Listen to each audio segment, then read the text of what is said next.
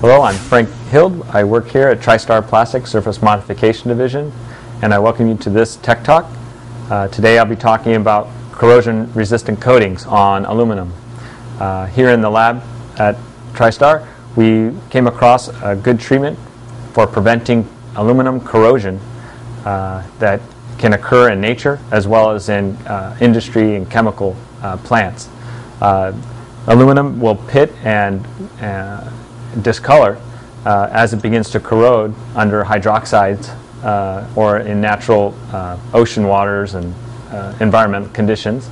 And the normal passivation and polymer coatings on aluminum to protect it from such things typically don't last so long.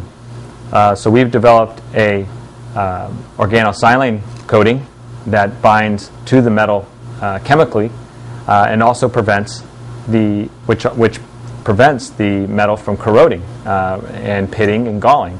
And I have an example of a treated piece in my hand that has been soaked for 72 hours, which is 3 days straight, in sodium hypochlorite, which is a good source of hydroxides and easily discolors the aluminum material. And in my other hand is a piece that was subjected to that same treatment to the sodium hypochlorite without the silane treatment, and it shows discoloration and pitting. And what we've packaged this material, it's a simple wipe on and let it cure for 24 hours, and you should be good to go. Thank you for joining me for this Tech Talk, and I look forward to talking to you soon.